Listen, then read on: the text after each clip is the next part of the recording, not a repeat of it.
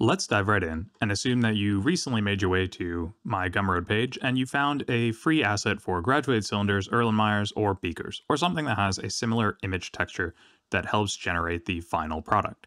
And you want to change something about it. You're not particularly happy with the gradations, or maybe you just wanted to not say made in Blender and you like it to say something else, and you want to alter that yourself.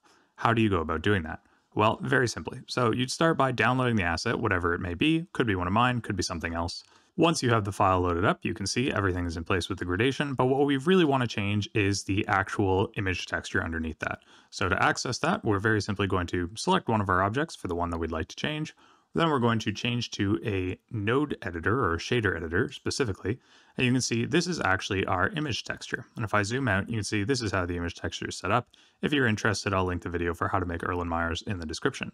But what you actually want is this specific file and how to change it yourself, this JPEG. So very simply, what you're going to do is you're going to come to unpack item, and then you can actually choose where you're going to save it. So I'm going to choose a write file to current directory, overwrite existing file. I could also write to original location, but in this case, I'm going to go overwrite existing file.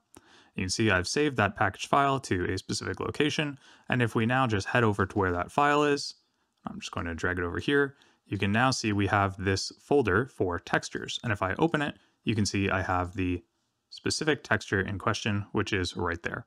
Now, if I wanted to, I could take this into any program that I like, such as Photoshop or Paint even, Inkscape, Illustrator, and you could go ahead and make any modifications that you wanted to, resave the file back into this location, and then use that for the image texture.